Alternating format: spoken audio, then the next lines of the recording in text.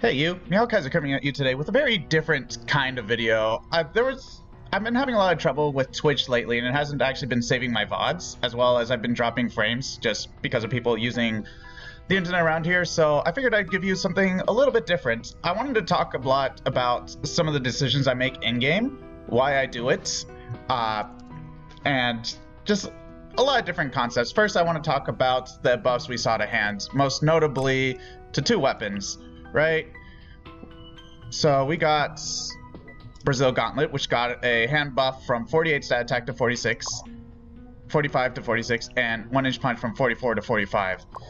And as I was talking about this, I was saying that these are huge buffs, most notably because Brazil Gauntlet now being at 46 makes it an accessible hand weapon that is actually comparable to most early game rushes that you see out of other classes. You see 46 stat attack on Blade, you see 46 stat attack on Stab. Well, kind of. A lot of people rush Cosmic Vidance and Lance of Poseidon, making Stab slightly weaker, but that's, as I said, slightly. Blunt is actually weaker in this case, which is actually really, really strange. Blunt didn't used to be weaker in his purple rushes. Well, to be fair, they used to just rush blue weapons and then pray to RNG so that they can get a 48 stat attack weapon. That was the thing they used to do. Throw is actually weaker in general. You don't, unless they're going for what are they called? Bone crushers. Gun is always strong because everyone just rushes this stupid item. And then for bow, you see a lot of Hwacha, but in general people go for twin bow ballista, so it's a little bit weaker there. But the point is that hand all of a sudden finds itself in a situation where it has comparable stat attack to everything else, and that begs the question, okay, why don't we have a D+ hand character yet? Well, the answer is a little bit simple. First off, we have Hyunwoo.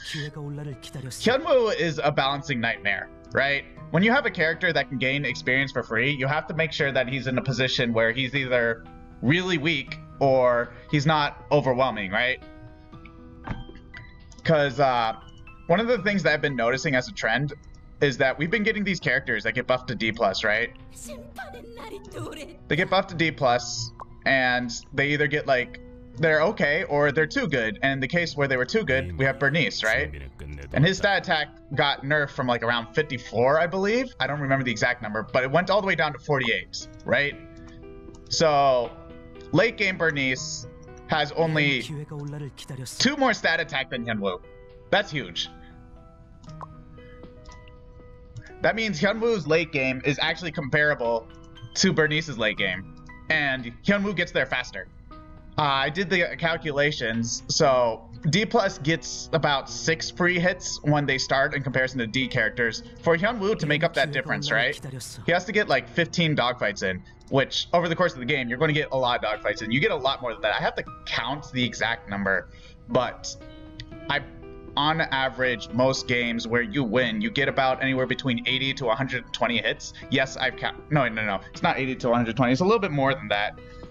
The count actually comes from Adela, right? Because I've tried her orange weapon rush, and around 40 attacks is when your purple weapon defects. So once I get 40, that's part of the reason why you need to keep using your check if you want to do orange rush, but that's another meme. So in any case, part of the reason why hand hasn't gotten D+ yet is that they can make up for the 6 attack difference by unequipping their weapons, barehanding an animal, and getting like 4 or 5 extra hits by doing that. And also on top of that, hand just has faster weapons in general, right? Like if you go through hands, if you get any RNG item, right, all you need is steel. You make quick gauntlet, you make this, you got Phoenix Arm Tattoo. Or if you weren't able to do that and got leather per se, right, you know, that's really quick frost petal hand. I've actually did this in one video. You almost never see this, but you know, the point is you have the option. Imperial Silk Gloves is also really fast. Not Brazil Gauntlet. That's actually a little bit slower, but that's not an RNG item. And then Power Fist is also really fast, right? That's some of the fastest RNG items. The downside is that when we get Holy Blood, if we want to make weapon, we have to make Chimera's Cry. We have no other choice. Also, Blood Wing Knuckle is super fast. Shatter Shell Gauntlet is super fast, although it's got buffed recently. It basically has 5 skill damage on every attack. is one way you can think of it. And of course, Fenrir's Claw is also super fast. This is just 3 items. You just need the Claw, Iron Ore, and Mithril, and you're good. Right? So another thing I want to talk about is I actually praise this one boots, Bio Booster, as being the best purple item in the game. I mean, well, best purple boots in the game, right? And 3% lifesteal doesn't seem like much, right? But when you compare it to everything else, Battle Boots has minus 3% damage taken by ranged weapons, only ranged weapons. And then Maverick Runner has same armor, Battle Boots has same armor, Killer Heals is just quick, right? But so is Bio Boosters, right? Bio Boosters is pretty quick. And then Mithril Boots requires RNG. EOD Boots, the ability is sometimes relevant, very rarely. The extra armor is actually not that much, and I'll go into details later how that calculation goes, because I actually have the damage differential between 10 armor, more or less, right, at different stages of the game. And let's see, what else do we have? Blade Boots is the only exception. You would actually want to build Blade Boots over Bio Boosters if you have the opportunity to, if you're playing a crit character, because plus 7% crit damage is huge on characters that can reliably get crits. It's also huge if you get Die of Destiny, so this actually becomes viable if you build Die of Destiny, and then you're just like, oh, I can actually just build Blade Boots. But those games are few and far between. So the best way to show how Bio Boosters, like 5 armor difference, doesn't actually make a big difference is when you compare Tuxedo versus Butler Suit, right? So when I have the option between Tuxedo and Butler Suit, I actually always build Tuxedo. And while this is largely viewed as a personal choice, right? The minus 50% chance, with a 50% chance that the next attack taken to 50 if it exceeds 50 is actually a huge passive, right? And here's how the math works. So if you come into the, not collection, index, and you go to the guide, if we go and look for encounters in combat, you can actually see the damage formula here, right? So it's the total attack power times 100 divided by your enemy's armor plus 100. So as you can see, attack scales much better than defense, right? So for example, let's just say we had 45 armor, because that's the armor that Tuxedo has, right? And let's just say that our opponent has 100 attack. So when you go through the math, it's 10,000 divided by 145, which is 68.96. So the game will register that as an attack of 69 versus 155, right? Which will be 10,000 divided by 155, which is 64.52. The game associates that as 65. The game rounds into a full number, right? So that is a 4 damage differential. Now let's just assume that we had 100 versus 110 armor, right? Let's just to give, no, 200 versus 210, just for late game sake, right? So at 200 armor, you would take 33.33 damage from it, which is about like 33, right? And then versus, oh wait, no, it's 32.25. I actually mixed up these numbers. No, I did get these numbers. So at 200 armor, you take 33.33, and then at 210 armor, you take 32.25. That's only a 1 damage differential. So late game, the armor difference doesn't make much of a difference at all. And every time you're passive for Tuxedo procs, you save 20 HP, maybe even more, and it could actually potentially just straight up win you the game. It's the reason why I always build Tuxedo when I am given the choice. You can also see how I just pressed the wrong thing again. How armor falls off in the late game. So if we take a look at Guardian Suit, right? And so usually Guardian Suit has like, what, about 60 more armor than most purples, right? I guess 65. But I did the calculation for 60, right? So 300, at 200 armor, you would take 33.33 damage. At 260, right, you would take 27.77. The damage differential is just 5, right? So when you have to go through all this efforts, 2 steals, right? Just to build this thing. This thing is almost never worth it. You actually save, I forgot about the damage modifier, so you actually just save an additional 1 health, so you save 6 health per hit, right? This does not add up at all in comparison to Kill Pressure, where you could just easily build like a 57 stat attack weapon. You could build basically anything else, really. All the orange weapons give you Kill Pressure, and Kill Pressure is way better than armor because it makes the health that your opponent is carrying much weaker. Now, if you were in a lobby where it was like last 3 areas and there's like 6 people still alive, then yeah, Guardian Suit becomes more valuable, but those situations are few and far between. Usually a lot of people start dying before the last 3 areas. What else do I want to talk about? I also want to talk about the concept of effective health, right? So I see a lot of people, you know, complain that they're running out of food and stuff like that, and they don't understand the whole armor rushing mentality, right? So if you want to have a lot of mastery late into the game, right, you want to be fighting a lot early, but in order to fight a lot early, you have to have food early, right? So, you know, you'll build your food, but this food actually isn't worth a lot early if you only have, you know, 45 armor, right? With 45 armor, if you take 100 attack, you know, that's 69 damage, but if you had 200 armor instead of 45, just crazy differences, you'd only take 33 from that 100 attack. Mind you, most people have a lot less attack that early in the game, so you could easily be taking like 10 HP, 8 HP if you armor rush, and thus you can get more hits in because you don't really care too much about the damage they're dealing, and your healing is actually worth a lot more. So that's part of the reason why armor is so good. If you've been playing this game for a while, you already know this. I did talk about how Hyunwoo is getting hit and buffs, consistent versus inconsistent damage. So inconsistent damage in this game is actually more valuable than consistent damage, right? Just because it's hard to play around. So like, for example, Kiara has very consistent damage. You always know how much damage you're going to take with the exception of like whenever she's going to judgment you, right?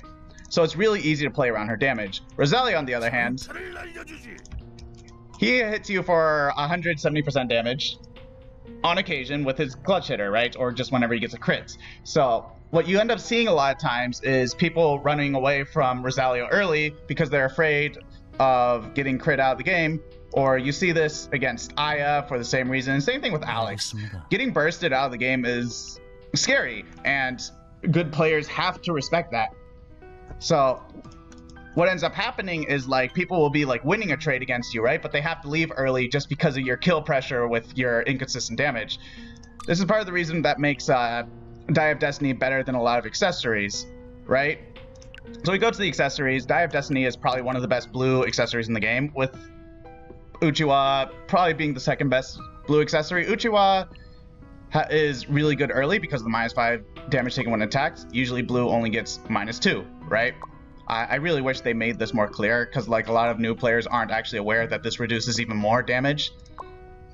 They used to make this super clear, but that was AB's decision. I have no idea why. So in general, Uchiwa is the best blue accessory to rush early. Die of Destiny actually scales really well into late game, giving a lot of kill pressure, even though it does less crit damage. So what I find myself doing is Die of Destiny actually replaces Schrodinger's box. It replaces Moonlight pendants. It sometimes replaces this. I say sometimes. This is really just a matter of if I have second weapon or not. But Kundala just generally beats everything late game. A lot of people hate Kundala. I have no idea why. Kundala used to be really bad when Veritas Lux Mia was really good, but now that this got nerfed, Kundala is now the best accessory. Moonlight pendants and where is it? Moonstone is actually both better than Uchiwa. So I see a lot of people missing out on this. Like the only time you would want to go Uchiwa over Moonstone late game is if you don't have a lot of food and you just want to survive, which is fair. For the most part, the other accessories though, like the Schrodinger's box is like crazy good early. It's arguable that it could actually be stronger than Uchiwa early. The only issue is that Schrodinger's box has a weird build. Although there's a couple routes that make this easy, like Lighthouse, Archery Range, Pond makes that pretty easy if you're on hand. But yeah, that's how I make my decisions when it comes to my armor. And usually you won't be making these decisions unless you see a corpse, right? So this is just something to keep in mind, and will probably help you win like one more game out of 100, right? It could matter, it might not, you never know. Oh, and of course, Pirate Flag, you only build this on Sylvia, don't build this on anyone else. That pretty much explains itself. Another mistake that I see a lot of new players make is they make a ton of health healing items, right? And you know, that's fine and dandy, but they don't make stamina. And when you exhaust, for every point of stamina that you exhaust, you take 2 damage, right? So you could think of every stamina item healing you for 2 health for every stamina it restores, right? So hot honey water is 168 stamina. So if we multiply that by 4, I actually didn't calculate this before the video. So 168 times 4. So this is a 672 healing, right? And the game knows this, and they do this on purpose. Every time you rest, you get 4 stamina back. Every time you heal, you only get 2 health back. So it's actually very comparable, right? So it's actually really important to make sure to keep up your stamina. It's also part of the reason why Accelerate is better than Bread Seeking. So if we take a look at Bread Seeking, let me see if it'll actually let me take a good look at it. Oh, it doesn't. So the in-game cooldown is like 5 minutes for this thing, right? And you only get 20 health unless you use this with like garlic, which gives you 105 health, or if you use it with soju, it gives you 80 health, right? Accelerate, on the other hand, saves you a lot of stamina and a lot of health, right? So Accelerate activates for 15 seconds, I believe, and I can get about 3 searches off every 5 seconds, right? So if I search an area 9 times, right, I save 18 stamina. 18 stamina is 36 health every time I activate Accelerate. And I will be able to activate Accelerate every single time. And every time I move an area, I save 4 stamina. Every time I move in an area, I save 8 health. So ultimately, Accelerate, it just, mathematically speaking, is just a lot better than Bread Seeking. And it even has a lower cooldown. So there's almost no reason to ever go Bread Seeking. A lot of people you see going Bread Seeking are intentionally making the game harder for themselves. Don't copy them. And then, of course, you could go counterattack. Honestly, counterattack versus Accelerate is a matter of preference. I prefer Accelerate because my stamina management sucks. Oh, and also ammo supply versus ammo supply and arrow supply. So a lot of people I see playing gun, you know, they don't bring ammo supply. Same thing with bow, they don't bring arrow supply. I actually immediately write you off as not a threat in the lobby, right? Ammo supply and arrow supply have been known to give those characters better win rates, right? So in the case of ammo supply, if we take a look through the index, it gives you access to some of the best guns in the game. If you don't have ammo supply, you have to build Polaris, which is incredibly hard because you need, you know, a bunch of electronic parts. You need to make a cell phone. If you've ever tried to make a cell phone, that's a pain in the butt to try to make. This only gives you 48 stat attack. Or you make Electron Blaster into Plasma Rifle, which is a 46 stat attack gun. And if you're playing gun, you're only going for 46 stat attack, you feel really bad, right?